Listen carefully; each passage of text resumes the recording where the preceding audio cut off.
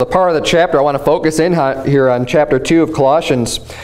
Look down at verse number 4. It says, "And this I say, lest any man should beguile you with enticing words." So he's writing them and admonishing them and trying to warn them, say, people are going to be coming with enticing words, things that might sound really great. And he's kind of warning them here. Let's continue reading here, verse number 5. "For though I be absent in the flesh, yet am I with you in the spirit, joying in beholding your order and the steadfastness of your faith in Christ. As ye have therefore received Christ Jesus the Lord, so walk ye in him." He's saying, just as you've received him as your Savior, as much as you put your faith and trusted your soul to our Savior Jesus Christ, as much as you've done that, he says, so walk ye in him. Don't just let it stop there. Continue to walk in his ways. Verse number 7, "Rooted and built up in him, and established in the faith as ye have been taught, abounding therein with thanksgiving." And he goes further here saying, that you need to be rooted down. You're saved, yes. Continue to walk in his ways and get rooted and planted and fixed in the steadfastness and being built up in Jesus Christ and in everything in all that he is about and in all of God's words. Verse number 8, another warning, "Beware lest any man spoil you through philosophy and vain deceit, after the tradition of men, after the rudiments of the world, and not after Christ." There's a lot of people teaching all kinds of different things out in this world. There's a lot of philosophies. There's a lot of traditions. There's a lot of things that people teach and believe in, but we need to beware of those things when they're not after Christ, especially when it's contradictory or doesn't line up with God's Word. Right.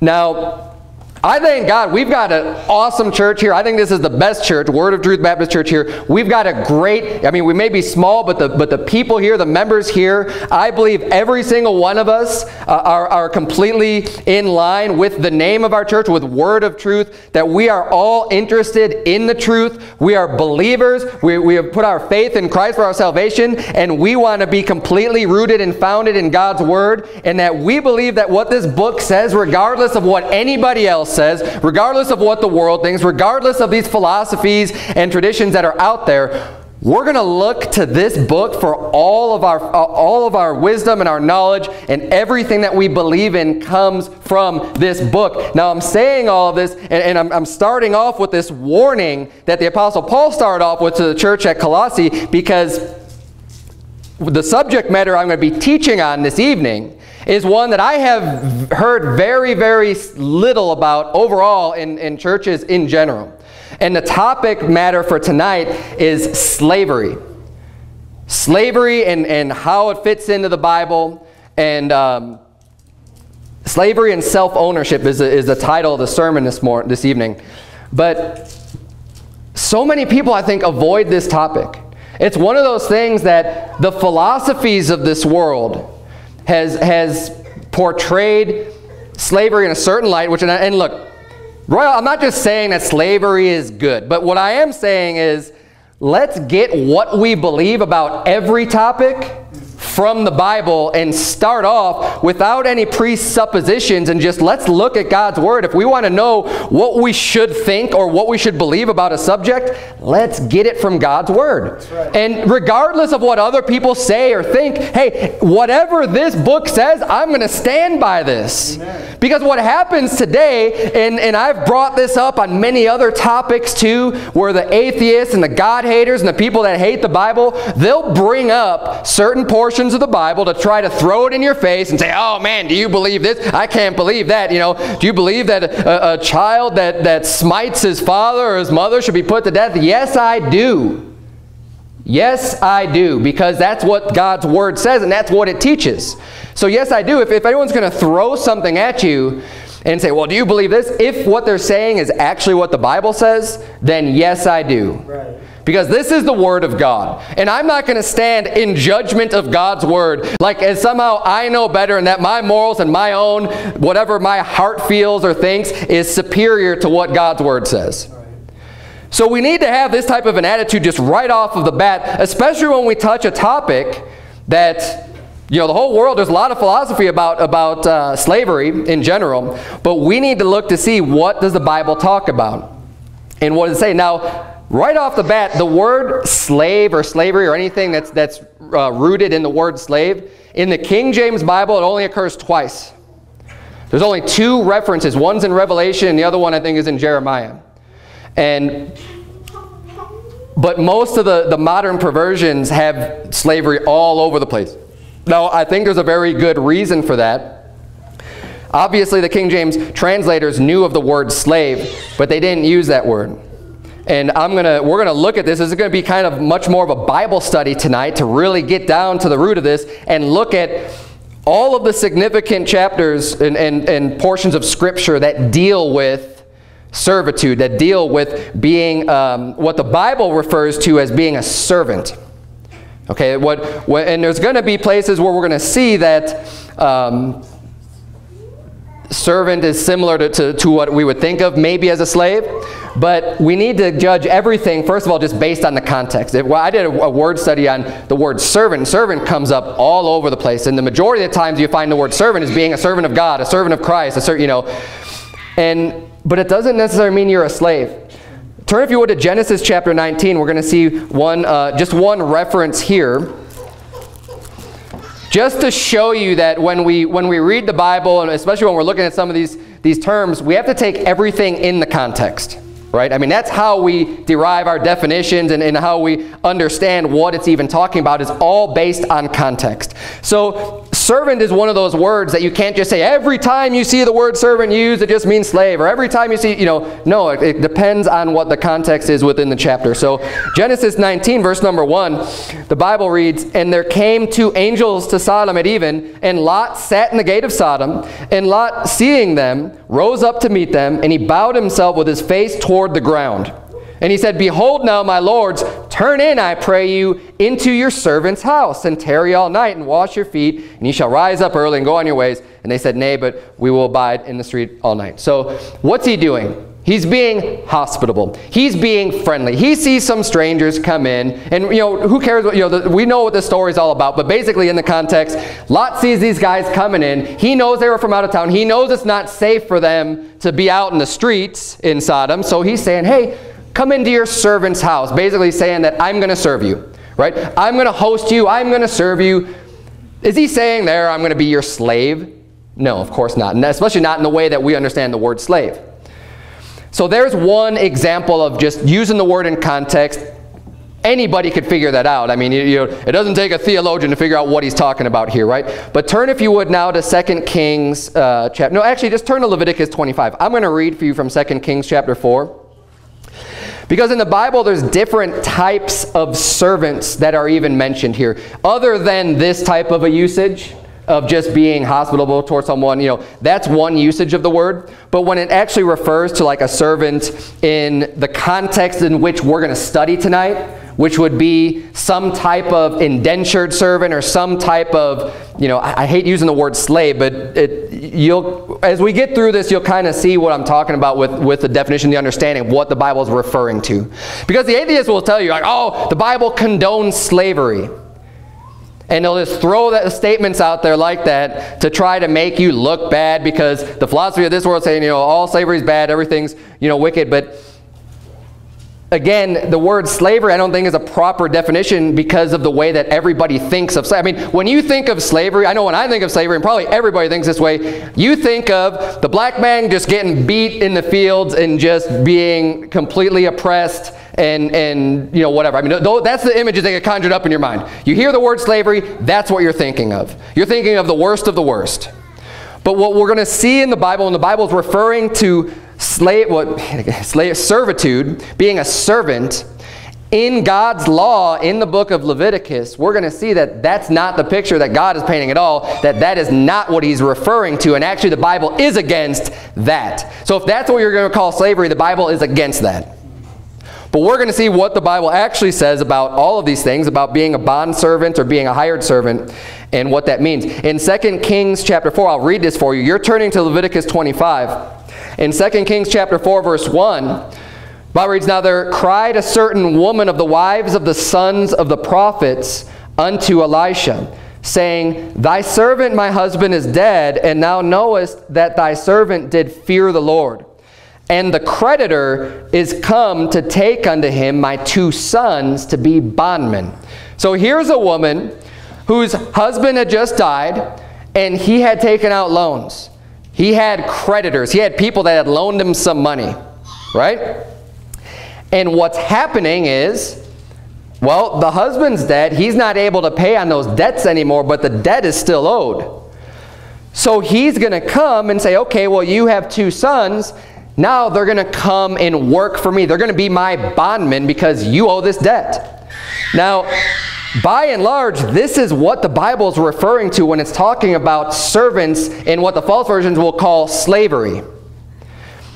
Now, I'll ask you this question. What makes more sense to you? Just think about it. What makes more sense? If someone owes you a bunch of money and they can't pay it, is it better for that person to actually come and work it off for you?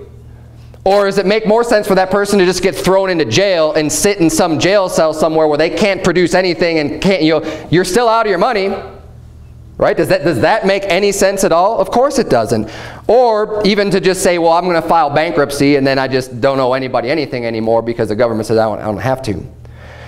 I don't think that's right either. The Bible is very clear on our own individual responsibility, us being able to take care of ourselves, work for ourselves. You know, the Bible says that if you don't provide for your own, especially those of your own household, you're worse than an infidel. Very strong work ethic on being able to provide for yourself and for your family. Now, there's also a lot of love and compassion and mercy from the church on those who can't make it, or those who are widows, those who are fatherless, and that type of thing. But it only makes sense that if you get yourself into debt and you borrow all this money, instead of, just making do with what you have, if you get to the point to where you know what, you have to borrow money, that someone could come back and say, look, you're not paying me, now you have to work for me. I mean, it makes sense. And this is one of the main, there's 2 types of servants basically we're going to see in the Bible. And when we go to Leviticus 25, we're going to see the other one. But this is what's called being a bondman or a bond servant. Because that is more like against their will. Like no one's going to want to be a bond servant where you have to be there to work for them. There's some force behind that of, you owe me and now you got to pay off this debt. And that's as opposed to a hired servant. Someone who's voluntarily going in and providing work as a servant to somebody else. More like a boss-employee type of relationship there. But you're in Leviticus 25. Look at verse number 39. We're going to really dig into some of the meat of the scripture regarding this topic. Leviticus 25 verse 39 reads, "And if thy brother that dwelleth by thee be waxen poor, and be sold unto thee, thou shalt not compel him to serve as a bondservant, but as an hired servant, and as a sojourner he shall be with thee, and shall serve thee unto the year of Jubilee." So right off the bat, there's a clear distinction between a hired servant and a bondservant. He's saying, look, if your brother's poor, if they need to just come to you because they have no means and they need to work and they need to pray, don't treat them as some bondservant. Because, of someone that got a loan and now he's just forced to work for you. He says, treat him like a hired servant. Treat him like someone that's just working for you and you're going to pay him some wages and that's the relationship you're going to have with him. And it says, "And he shall serve thee until the year of Jubilee." Now verse 41 says, "And then shall he depart from thee, both he and his children with him, and shall return unto his own family, and unto the possession of his fathers shall he return. For they are my servants, which I brought forth out of the land of Egypt. They shall not be sold as bondmen." So this is talking about the children of Israel. And God's saying, look, you're not going to treat them as a bondman because they're my servants. You'll treat them as a hired servant. You'll treat him with some respect. You'll pay him. He'll work for you because he needs to work for somebody. He needs to feed himself. He needs to feed his family. And you could hire him, but, they're my servants. Because I brought all of you out of the land of Egypt when you were all under bondage. And again, when they were in, and I don't really have much going back to that story, back when they were in Egypt. but they were also servants unto the Egyptians. So that's a word that's used all throughout the Bible. Now we know that they were indentured servants, that they were not, working by their will. They had taskmasters over them that was forcing them to do that work in Egypt. They were bondmen, and they were brought out of that bondage when God led them out of Egypt. But that's the terminology used. And again, we need to just make sure that every time that word's used, we're getting clear what the Bible means in the context. So continuing on here, he says, they're my servants. Verse 43, thou shalt not rule over them with rigor, but shalt fear thy God. So as someone who now has either a bondservant or a hired servant, he's saying you don't rule over them with rigor. And again, this is the idea that most people get in their minds when you think of slavery, is someone that's just going to beat them down and treat them poorly and oppress them. Right. The Bible says don't rule over them with rigor. Now you're still the boss, you're still the master in a master-servant relationship like that, because, the same way that my boss is my boss when I go into work. When I go into the office and my boss is there, he's the boss and I'm the servant. I'm serving his needs, whatever it is that he wants me to do, whatever, because he's paying my check. Right? He's the one writing the checks. Whatever it is that he says that I need to do, if it's, hey, I need you to go in the bathroom and clean up the bathroom. Well, he's the one paying my paycheck. I'll say, okay, if that's what you want me to do, because I'm his servant. It makes sense. And God's saying, don't rule over him with rigor, but fear thy God. Fear God. Don't treat people poorly. Verse 44, both thy bondmen and thy bondmaids, which thou shalt have, shalt be of the heathen that are round about you. Of them shall you buy bondmen and bondmaids. So he's saying, there's a difference between the heathen that were supposed to have been destroyed anyways and completely wiped out of the land. But the ones that remain, he's saying, if you're going to have bondmen, it's okay for them, but not for any of your brothers, not for any of the children of Israel. He's saying that's not right. They're going to be hired servants and not bondmen. But the Bible is allowing, if they do this. And again, you have to be very careful when looking at the law. There's a difference between condoning or promoting something as opposed to just saying, this is the law, and in these situations, this is what you do, and this is what happens. Right? So when it's saying here, what the law is stating, what God is stating is that you cannot, it's just unallowed to have a bondman of your brethren. It's allowable to have a bondman of the heathen, but it's not allowable to have a bondman of your brethren. Verse 45. Moreover, of the children of the strangers that do sojourn among you, of them shall you buy, and of their families that are with you, which they begat in your land, and they shall be your possession. Now, I'll tell you what, I'm not going to freak out when I read these things.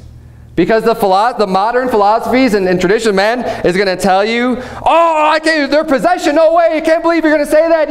You can't own any other person. I'm going to stand with what God's Word says. Amen. Okay, I'm going to believe this book over what any other philosopher says in this world, or false religion or whatever. I stand at 100% on everything that the Bible says.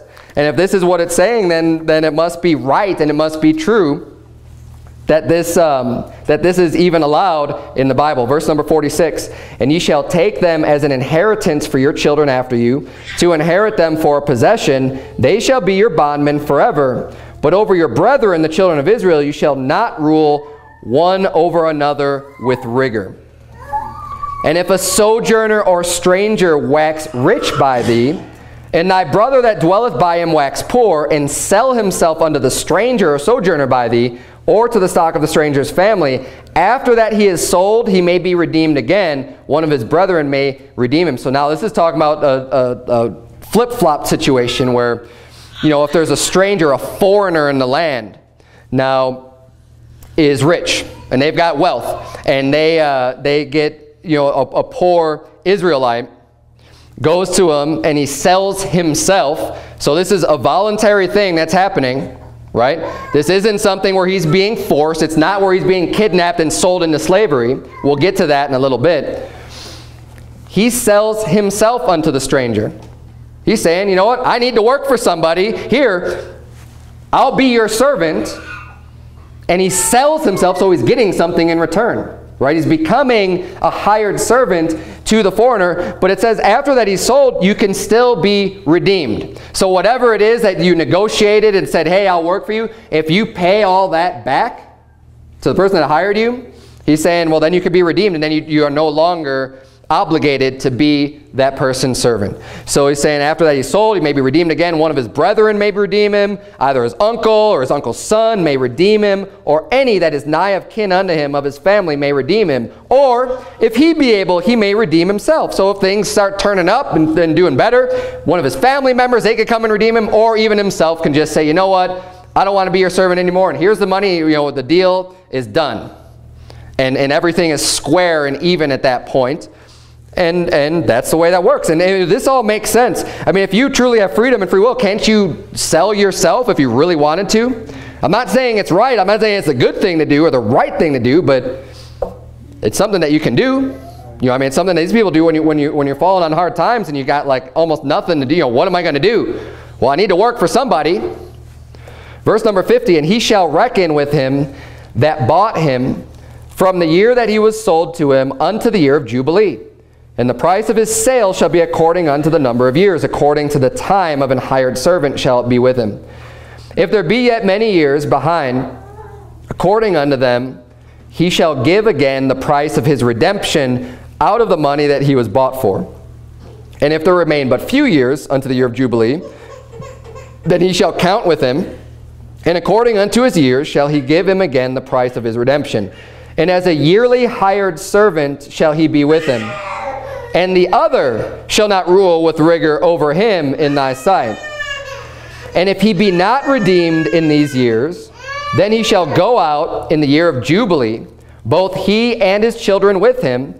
For unto me the children of Israel are servants. They are my servants whom I brought forth out of the land of Egypt. I am the Lord your God. God's perfect law has made a provision for everything.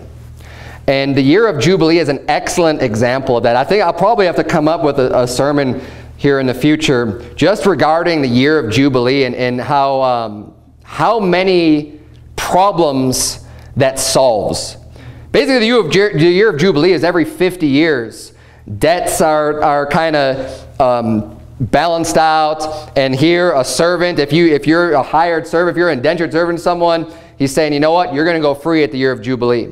And people knew this, so they were able to make their agreements based on the knowledge of, okay, the year of Jubilee is coming up in 10 years. It's coming up in 5 years. So the value of what you're going to get from a hired servant, knowing they're going to go free, it changes over time. And that makes perfect sense, but that's fine. It also keeps people from just being, forever in servitude, for being forever just kind of kept down, right? It gives them an opportunity to still get back up on their feet, and the inheritance then remains within the people that God had ordained for it to be with. So that you don't just have any one person buying up all the land and all the goods and everything and just coming up to this huge power, just unfettered power where just you end up one person kind of in charge and owning everything and everyone else becomes serfs. In the year of Jubilee, the inheritance goes back. I mean, you could buy up land for a while and you could work the land and everything else, and God doesn't have a problem with that, except it goes back to the original owners at the year of Jubilee. And again, I don't want to get too far into that because that's a whole sermon in and of itself. But it's an example here of someone being a hired servant to be able to go free and not be held to that bond at the year of Jubilee. Now, the treatment of the servant, whether bond or hired, is spelled out very plainly. We already saw one example of it, not to rule over them with rigor. Turn, if you would, to Deuteronomy chapter 15. Deuteronomy 15.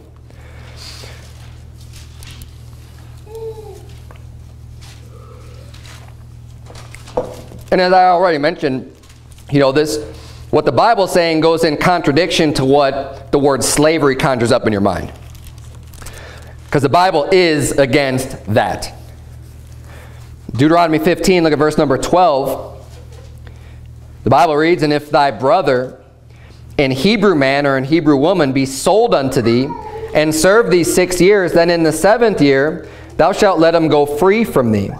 And when thou sendest him out free from thee, thou shalt not let him go away empty. Thou shalt furnish him liberally out of thy flock, and out of thy floor, and out of thy winepress, of that wherewith the Lord thy God hath blessed thee, thou shalt give unto him. So here he's talking about a Hebrew man or Hebrew woman, someone of their brethren being sold unto them, right? They're coming in possession of another person for them to work and be a servant for them.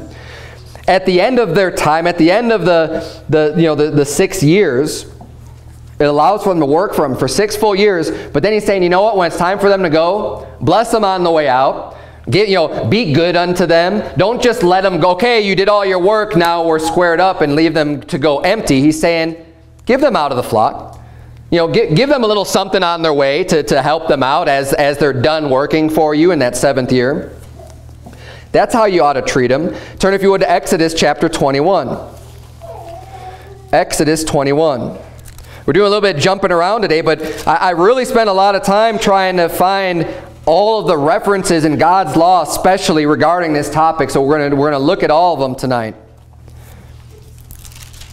At least all the pertinent ones. There's a couple I left out that are relatively redundant, where it's saying, in Deuteronomy and Leviticus are saying essentially the same thing. But there's one place where I'm going to mention both because it gives a little bit more information. But I encourage you all to study this out on your own too when we're done with this study. Exodus 21, look at verse number 2. The Bible says, if thou buy an Hebrew servant, 6 years he shall serve, and in the 7th he shall go out free for nothing, which is what we already saw in Deuteronomy 15. If he came in by himself, he shall go out by himself. If he were married, then his wife shall go out with him. If his master have given him a wife, and she have borne him sons or daughters, the wife and her children shall be her master's, and he shall go out by himself. And if the servant shall plainly say, I love my master, my wife, and my children, I will not go out free, then his master shall bring him unto the judges. He shall also bring him to the door or unto the doorpost, and his master shall bore his ear through with and all, and he shall serve him forever.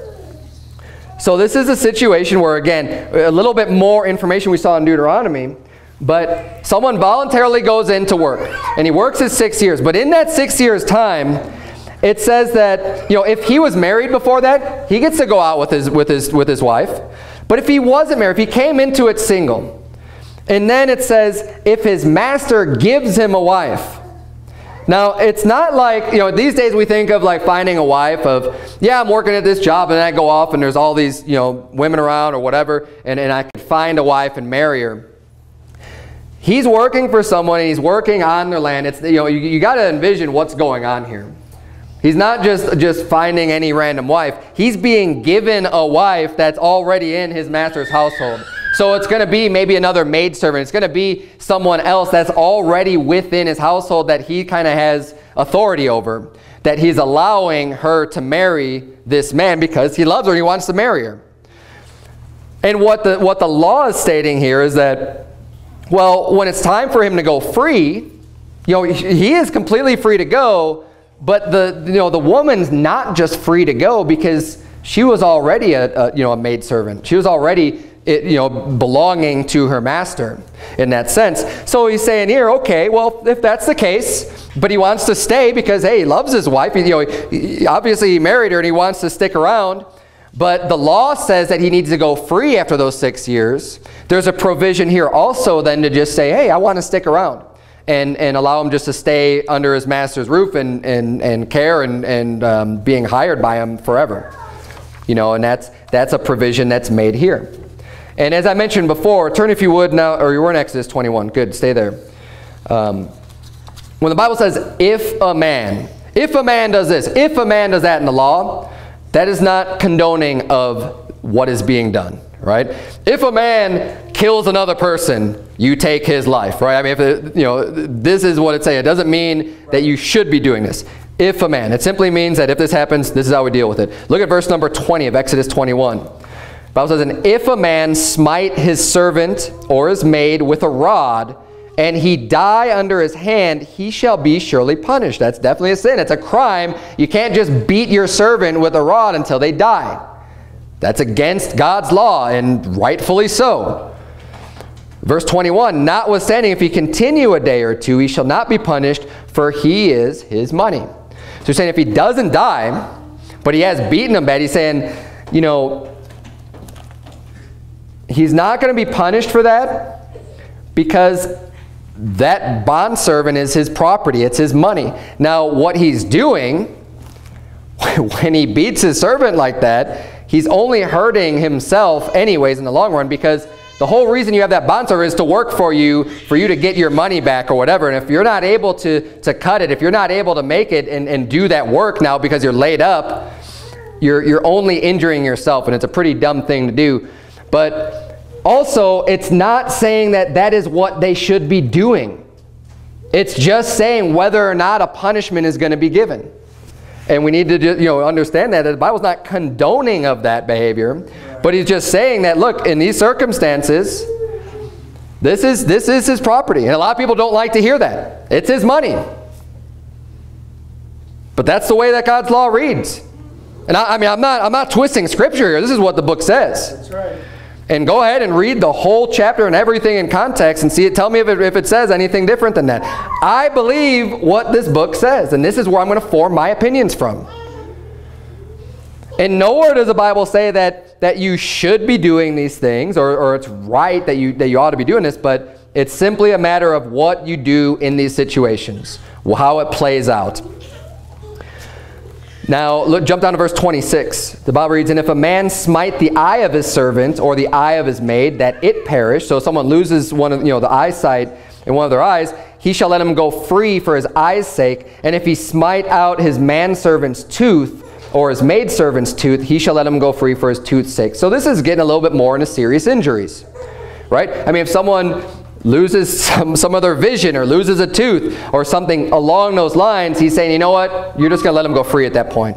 And that's not good for the person who had them as a servant, because now they don't owe you anything. They have to be let free because you did this to them. That is like your punishment. It could be a very severe financial punishment by not having this servant working for you anymore as your bondservant. But this is also not condoning of any of these offenses. It's just stating what the penalty is for committing those crimes and saying this is what happens. They go free. Turn, if you would, to Deuteronomy 23. Deuteronomy chapter 23.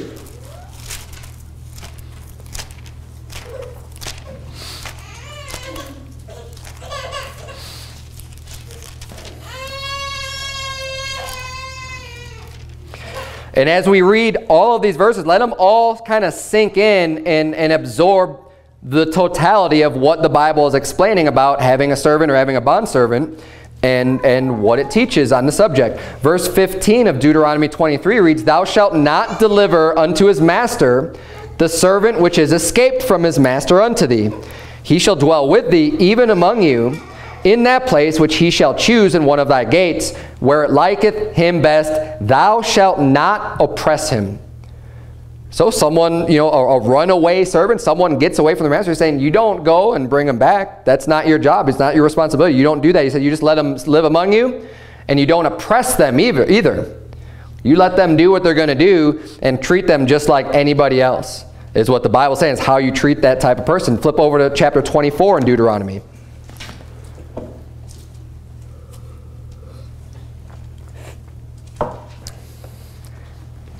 We're getting the picture here that having a servant, over and over again, we're going to see that God's saying, don't oppress them, don't hurt them, don't rule over them with rigor. They're your servant, treat them with respect, let them serve you, but you don't oppress that person. Verse number 14 of Deuteronomy chapter 24 reads, "Thou shalt not oppress an hired servant that is poor and needy, whether he be of thy brethren or of thy strangers that are in thy land within thy gates." So here he's saying, look, it doesn't matter if it's your brother or not. If it's just some foreigner, he's saying you don't oppress them. You treat them right. Verse 15, "At his day thou shalt give him his hire. Neither shall the sun go down upon it, for he is poor, and setteth his heart upon it, lest he cry against thee unto the Lord, and it be sin unto thee." And this is teaching that, when you have servants, you have hired servants, you pay them their wages right away. They do the work for you. They're poor. They need it. Many of us are in a situation where you may not need the money that day. For example, when I work, I get paid every 2 weeks. That's the way that I get paid. I'm well off enough To not have to be reliant on, look, I work today and I need that money today so I could go get some food for my family.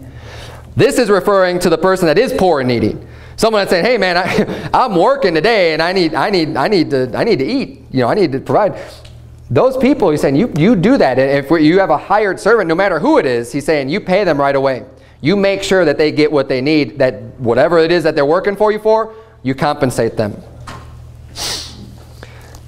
We're going to look at verse number 7 now. We're going to look at a few references where the Bible talks about making merchandise of people. Now this is getting more into the forced slavery. This is the forced servitude. And this is what happened when the slaves were brought from Africa to the United States, where they were just rounded up to the best of my knowledge. Okay, I'm not a history expert. From what I understand is that many of those tribesmen and the people in Africa were forcibly stolen and put into boats and brought to just various parts of the world, the United States being one of them, and being sold off there. The Bible is very, very clear. It's completely against that. That type of forcing someone to become a slave, no. These matters that we saw, one was a result of your own actions of getting into debt, where you are surety for yourself, where you're saying, you know, I'm going to borrow money from you, and if I can't pay it back, then I'm going to have to work for you. That makes sense, and that's what's being a bondman. The other one is being a hired servant. Just, I need to work for you so I can make some money. I'm not in debt, but I want to work for you and come to some agreement, and I'll be your servant for 6 years or whatever. Those are all of these instances that we're looking at. That's what the servants were, and that's what the slavery was about. But this is the real slavery that the Bible's against. Deuteronomy 24, verse number 7 says, if a man be found stealing any of his brethren of the children of Israel, and maketh merchandise of him, or selleth him, then that thief shall die, and thou shalt put evil away from among you. Now, other thieves are not put to death for stealing. They have to return fourfold or fivefold, depending on what they stole and everything. Right. But stealing a person, according to the Bible, is a capital crime. It's a capital offense. Kidnapping. And then it says here, you know, they steal a person and then make merchandise of him and sell him unto someone else. That's what Joseph's brethren did unto him. Right? They didn't technically steal him, but they captured him in a way. They kidnapped him and sold him unto the heathen, going into Egypt.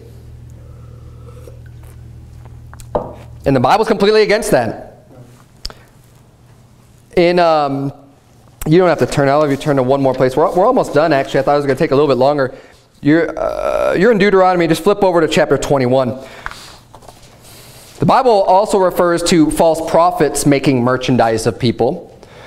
And I believe this is, well, I'll read it for you. In 2 Peter chapter 2, verse 3, Bible reads, and through covetousness shall they with feigned words make merchandise of you, whose judgment now of a long time lingereth not, and their damnation slumbereth not. These false prophets will, use covetousness and fake words to make merchandise of people. Obviously, they're after their money, but not just that. I think they kind of enslave people too. The false prophet is looking to control and to enslave people. And I know one of the ways they use is by making people think you could lose your salvation, and you have to do all this other stuff, and you have to stay in this church, and you have to keep tithing, and you have to do all this other stuff, otherwise you might go to hell. Right? That's one of the ways you kind of keep those people in bondage. The false prophet will use that. Now, one more mention that the Bible makes of that's against making merchandise of people is in Deuteronomy 21. Look at verse number 10. We'll start reading there. The Bible reads, when thou goest forth to war against thine enemies, and the Lord thy God hath delivered them into thine hands, and thou hast taken them captive, and seest among the captives a beautiful woman, and hast a desire unto her, that thou wouldest have her to thy wife, then thou shalt bring her home to thine house, and she shall shave her head and pare her nails, and she shall put the raiment of her captivity from off her, and shall remain in thine house, and bewail her father and her mother a full month. And after that thou shalt go in unto her and be her husband, and she shall be thy wife. And it shall be, if thou have no delight in her, then thou shalt let her go whither she will, but thou shalt not sell her at all for money. Thou shalt not make merchandise of her, because thou hast humbled her. And this is kind of a little bit of a different situation, though, where, you know, a people is taken over, taken captive, and there's someone there that you want to actually marry. You know, there's a woman that's pleasing to you, and you take her to be your wife. But then if something changes later on, and you know, you don't want to be married to her anymore, the Bible's saying here, you can't just sell her now as a slave, as a you know, a maid servant or as a bond servant to someone else. He's saying not to make merchandise of her because you've humbled her. Now, turn if you would to Exodus chapter 21. This is the last mention here that we're going to go in tonight's sermon regarding, you know, being a servant or this type of servitude. And again, it's just if a man does this, if a man does that. But the question I'm gonna pose is, do you own your children? Because here we've already seen the Bible give an example of where you can own another person, where they're your money, where they're your property, because they are a bond servant to you, because they've owed you. Now you are, you know, controlling them and owning them for as long as until that debt is paid.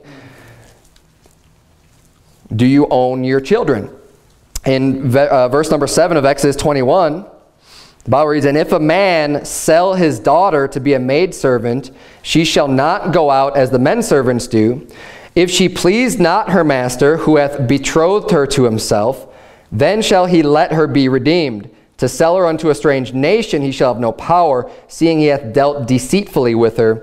And if he have betrothed her unto his son, he shall deal with her after the manner of daughters.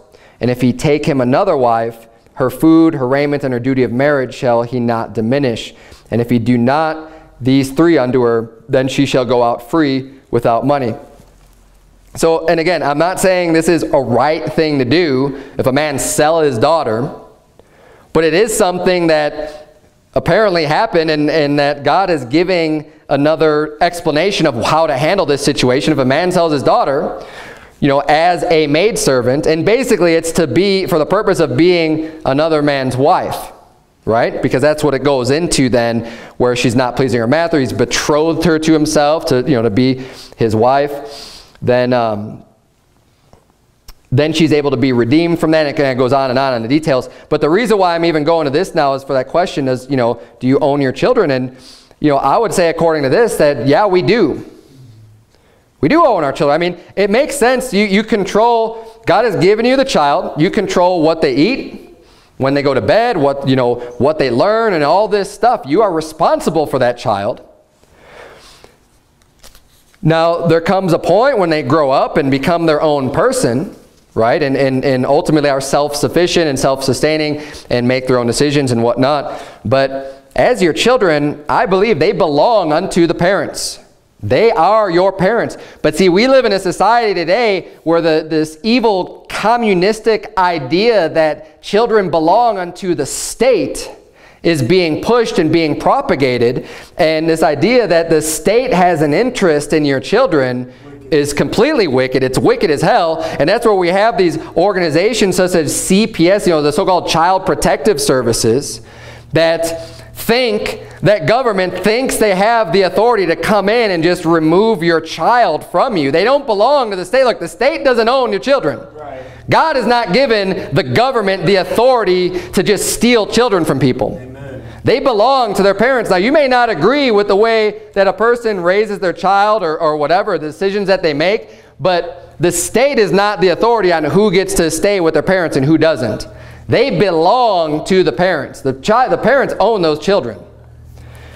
Now, if someone breaks a law and they, you know, by severely injuring their child or something, just as we saw with the servants, you know, there's punishments that are to be made. Now, I think a child is a unique situation. They're not just some bondservant to you. It's not that same relationship, but there are laws that will provide for what happens to a parent that would do something so bad to where, you know, the government thinks now, oh, you have to take them away from their family. No, you just need to punish the crime that's committed appropriately.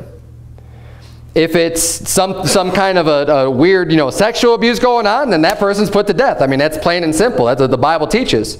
Problem solved. The state doesn't need to come in and remove that child from the family.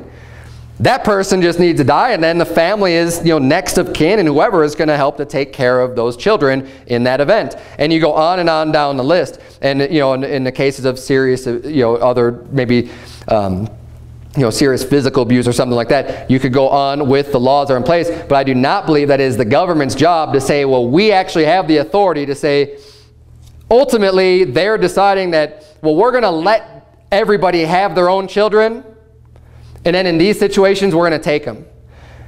The government doesn't have that authority to say, how much you're allowed, how many children you're allowed to have, or which children you're allowed to keep, or you're living up to a certain standard, and they're setting that standard. Right. They don't have that authority. God did not give them that power. And I brought this up in this morning's sermon, but this is just another aspect of that. And in our government, the CPS is a wicked, completely vile organization that goes in, and you have many of these caseworkers. A lot of them are sodomites. You got these caseworkers that go in and they think that they're these big heroes, and every case that they come across, the parents are bad and they just need to save those children. And then they take these children and remove them from their parents. They put them into foster care, where you have a whole bunch of sodomites that go in to say, oh yeah, I'll be a foster parent. I'll have a foster home. One, because they get money from the government in order to do. The more kids they have, the more money they can get. So it's a financial purpose. They're not a valid, heartful, caring purpose. Right. But also, now that gives them access as predators to these young, helpless, defenseless children whose parents aren't around, and they're guaranteed not to be around. Yeah. Because you've stolen them from them. What better situation for a predator than to be this foster parent? Hey, give me money, pay me from the government, and I can abuse these kids, and no one's going to know about it. And it happens all the time. Right. All the time.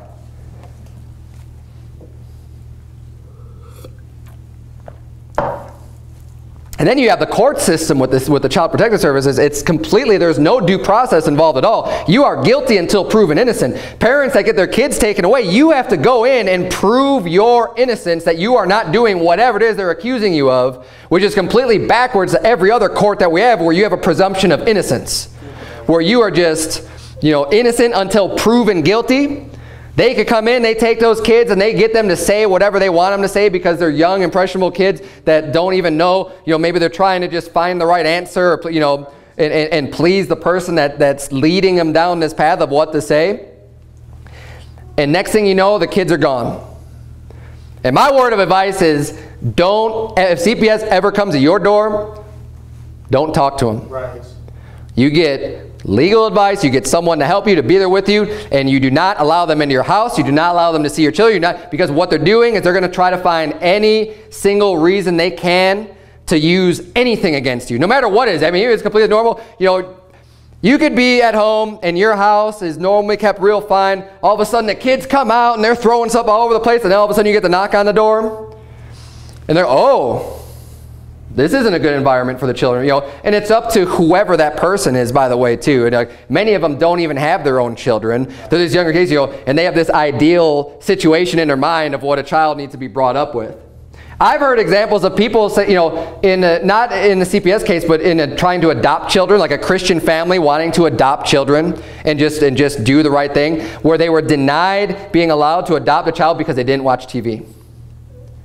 Because the person who was in charge of, the state representative or whatever for the child was saying that, well, no, that's weird. That's abnormal. You're gonna damage the child by not allowing them to watch television or something ridiculous. And but this is the mindset of these, the social workers and these other people, by and large. Okay, I'm not gonna say every single one is evil and wicked. Okay, I'm not dumb enough to make such a broad statement, but the organization shouldn't exist. We should have proper punishments for laws that ought to be on the books to handle these problems and situations. And regardless of what you think should be done, the state has never been given that authority by God to go in and remove children from their parents. It's just they don't have that power. They don't have that authority. Amen. Now turn, if you would, to 1 Corinthians chapter 6. We're almost done. 1 Corinthians chapter 6. We've dealt a little bit with ownership and ownership of people, or ownership, being able to be owned or be property of somebody else. And I just want to bring up this point because it kind of fits in here and where we started with the philosophies of this world. And I'm going to talk about a political philosophy. And I've gone really far down this rabbit trail, and I've been involved in politics just personally, and kind of, it's something that's interested me for a real long time. And I am of a mindset that is very libertarian, very much freedom for the individual, which lines up with what the Bible teaches, is that we are personally responsible for ourselves. You know, we shouldn't have a government that has to take care of everything that you do. We should be in a situation where we take care of ourselves, and the church provides for charity and for things to be able to help people out. And there's all these different means, but ultimately it's a personal responsibility. And it's a lot of freedom too. You get tons of freedom. I mean, there's certain things that are against the law, but by and large, you know what? You're free. Do what you want. Don't harm other people. You know, and you could choose what you want to do. There's many sins, for example, in the Bible that the Bible says are a sin, but they're not against the law. And you read Leviticus, you're not going to say, you know, you could read all throughout the Bible teaching to be sober and not to be drunk and all this other stuff, but do you know that there's not one law that's given that just says if you are drunken, then this is the punishment that you're going to pay? It's not in there. God did not make drunkenness against the law, against the law that's carried out by the people of the land. It's morally against God's law. It's a sin, but it's not something that has a punishment that the government enforces. We ought to have, I believe that, you know, the government prohibiting alcohol like it did in the 20s is wrong, because it shouldn't have that authority. It's a sin still. I'm against it. I'm not saying we should do it, but we ought to have the freedom and the personal responsibility to make that decision for ourselves. And these philosophies, and especially in the libertarian, and when you get really libertarian, you get into like the anarchist type of philosophies and mindsets, they're still ultimately, at the end of the day, just philosophies of men. And what it boils down to, one of the root core principles of libertarianism is self-ownership, that you own yourself. And they kind of expand on that and say this is a core tenet of their philosophy. And that is where, at the root, their philosophy fails. Are you in 1 Corinthians chapter 6? Let's start reading in verse number 19 and see what the Bible says about our self-ownership. Verse number 19 says, "What? Know ye not that your body is the temple of the Holy Ghost which is in you, which ye have of God, and ye are not your own? For ye are bought with a price. Therefore glorify God in your body and in your spirit, which are God's." I do not own myself. I have been bought and paid for by the Lord Jesus Christ, and I belong unto God. Amen. I am His. This body does not belong unto me. Now I have the will to make decisions in my life. God has given me that. But this is not my body. I don't have the right to just go and make my body one with an harlot. I don't have that right. God owns me. And this is the philosophy that, you know, the worldly philosophy says, well, you know, of the one that I'm talking about here, libertarianism, at the root saying, well, you own yourself. No, I believe with all the freedom and in many of the things. Look, I'm not just saying I don't believe in any of it. I believe in many of this stuff, and that's the path that I've gone down. But it's still just a philosophy of man. And it falls apart, especially when you go to the core and you say, well, it's just self-ownership. Well, no, we don't own ourselves. We're bought with a price. Ephesians chapter 1 verse 13 says, "In whom ye also trusted, after that ye heard the word of truth, the gospel of your salvation, in whom also after that ye believed, ye were sealed with that Holy Spirit of promise, which is the earnest of our inheritance, until the redemption of the purchased possession, unto the praise of His glory."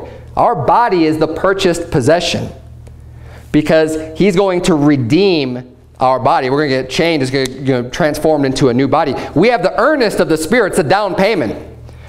The Holy Spirit inside of us. We have that earnest. But the full salvation has not happened yet of his purchased possession, when Jesus purchased us with his blood. And these philosophies of man, no matter how compelling they might seem to be, we ought not to just be deceived by them and getting so far down into these philosophies to where we're judging the Bible based on these philosophies, as opposed to the other way around, where we're taking the Bible as our truth and judging these philosophies based on what the Bible says. Because you can see clearly that there is ownership of men that's talked about in the Bible and referred to, and that it was allowed. The libertarian principle would call you a heretic for saying something like that. But I'm not basing what I believe on a man-made principle. Right. I'm basing my belief on what the Bible says. And these man-made philosophies, without God, they have no way to establish their morals or even their laws anyways. There is no foundation for that. They could say, well, this should work the best, or I think this is the best, but what makes your thought better than anyone else's anyways? They have no fundamental authority. No rock to stand on. It's shifting sand. How can you tell what's right or wrong? Who determines that? They have to rely, we know who determines that. It's found in this book. It's the Holy God. Amen. He has determined what's right and wrong for us, and he's told us what it is. But the man who wants to come up with their own version of morality and right and wrong and laws without this book is lost. They got philosophies of men. And, I'm preaching a sermon in part tonight just to warn you not to get caught up and be spoiled through philosophy and vain deceit, like Colossians chapter 2, verse 8 says, but that we can just remain founded and grounded and rooted in God's Word to give us what we need to believe on everything. Let's bow our heads and have a word of prayer. Dear Heavenly Father, Lord, we thank you so much for your words and for the instructions that you've given us, dear Lord. This topic has been somewhat confused in this world, and I think a lot of it has to do with a lot of preachers not even wanting to touch on this subject, maybe because they're afraid of what the Bible actually says or what people might think of them. But Lord, I'm not afraid of what anybody says about me or what anyone thinks, because I care about what you think, Lord. And I think it's important that we teach on all of these principles in the Bible, and that we could stand firm on your words and not let anybody shake us or scare us into believing something that's based on man's philosophy and not on your word, dear Lord. And I pray that you would please just help us to continually seek and search out wisdom from your word, and that we would put away any presuppositions or influence of the world, dear Lord, as we approach your word, and that you can just teach us completely and help us to understand the truth. In Jesus' name we pray, amen.